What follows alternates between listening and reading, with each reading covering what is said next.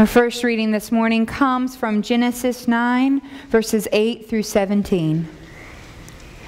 Then God said to Noah and to his sons with him, "As for me, I am establishing my covenant with you and your descendants after you, and with every living creature that is with you, the birds, the domestic animals, and every animal of the earth with you, as many as came out of the ark.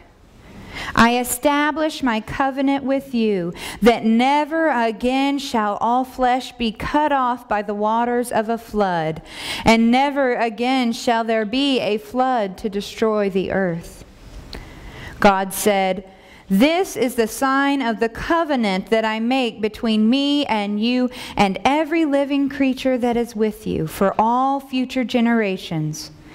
I have set my bow in the clouds, and it shall be a sign of the covenant between me and the earth.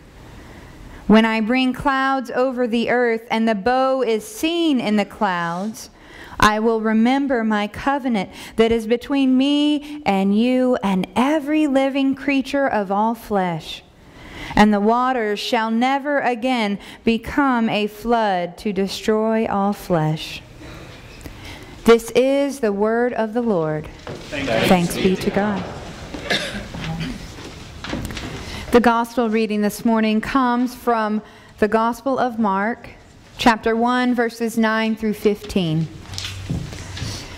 In those days, Jesus came from Nazareth of Galilee and was baptized by John in the Jordan. And just as he was coming up out of the water, Jesus saw the heavens torn apart and the Spirit descending like a dove on him. And a voice came from heaven, "You are my Son, the beloved. With you I am well pleased." And the Spirit immediately drove him out into the wilderness. He was in the wilderness 40 days, tempted by Satan.